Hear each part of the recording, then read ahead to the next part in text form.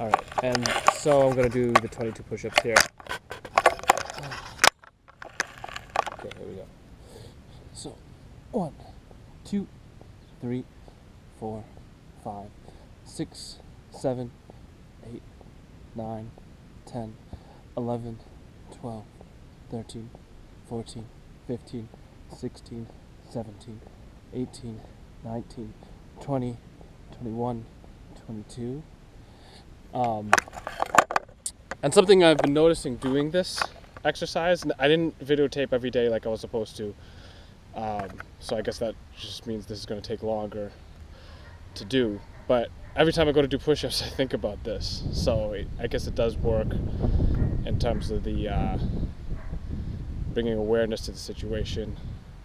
Something I thought when I first heard about it was that maybe meditation and some of the martial arts would be better for I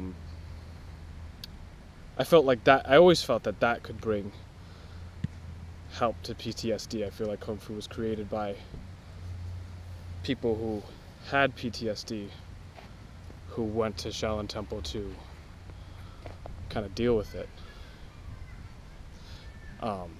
But the push-up idea is a good one, because every time I go to do push-ups, probably forever, I'll think about it. It'll be in the back of my mind. All right, see you.